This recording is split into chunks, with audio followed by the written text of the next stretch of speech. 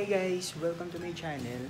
At ngayon ay tuturuan ko kayo kung paano ang tamang pagpapaligo sa aso. At ito yung aso ko. Ito yung papaliguan natin ngayon. Hi Peace!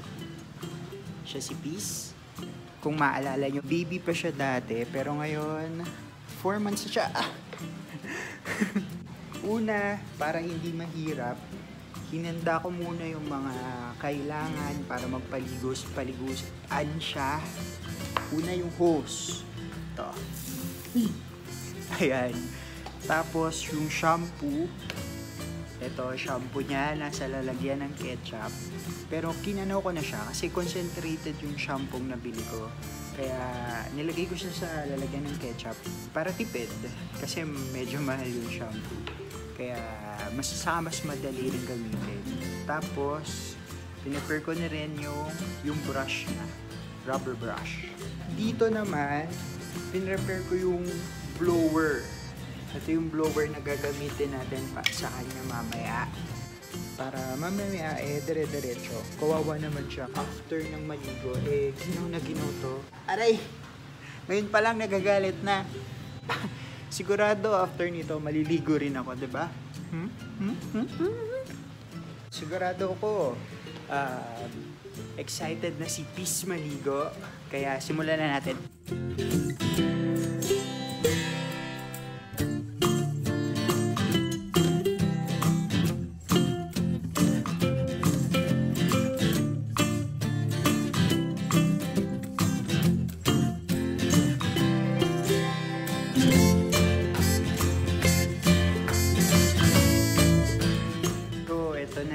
Ito na siya ngayon. Inuna ko muna yung mga... Ay ko! Gagalit na tuloy siya. Inuna ko muna yung mga white area sa katawan niya. Kasi yung gamit natin shampoo ay all system pure white lightening. Para maging mas white pa yung white area sa katawan niya. 5 minutes siyang ganyan. After 5 minutes, susunod naman yung light brown. So, diyan ka muna, Peace. Ha? Wala pang 5 minutes. Pero mukhang nakakaawa na kasi siya eh. Mukhang nakaka 3 minutes pa lang. Pero mukhang ginaw na kasi siya. Kaya isusunod na natin yung brown area, brown part ng katawan niya. So, let's go!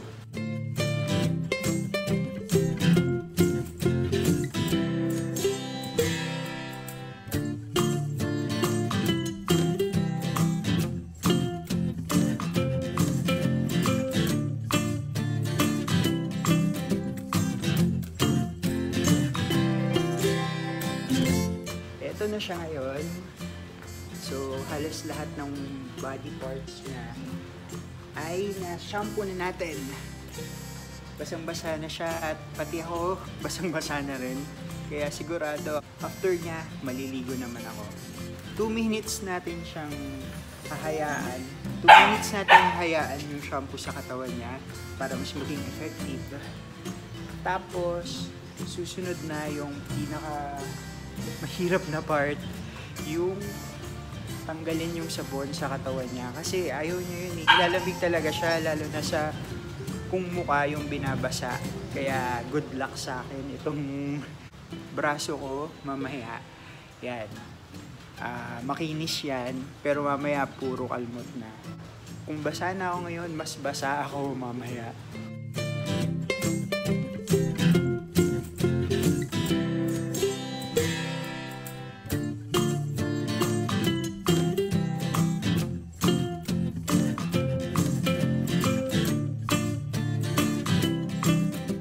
So guys, ayun, natanggal na natin yung lahat ng sabon sa katawan ni Peace. Sigurado, ginaw na siya. Kailangan na natin siyang tuyuin para kawawa naman, baka magkasakit pa. I-blower na natin siya ngayon.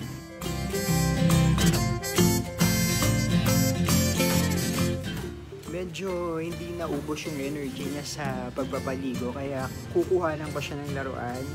Ito, takip ng soft drinks. Kasi ito yung favorite ng laruan eh. Para hindi masyado malibag pag binlower.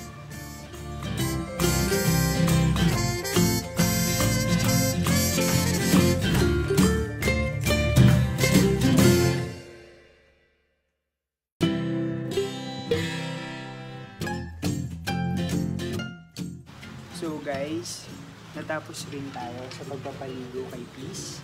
Ito na siya ngayon. Very floppy, very mabango, at ready na ulit siyang magdumi. So, Peace, hindi ko alam kung kailan siya ulit maliligo. Siguro after 5 days. Or kung kailan siya mabaho ulit. Hintayin natin kung kailan siya babaho.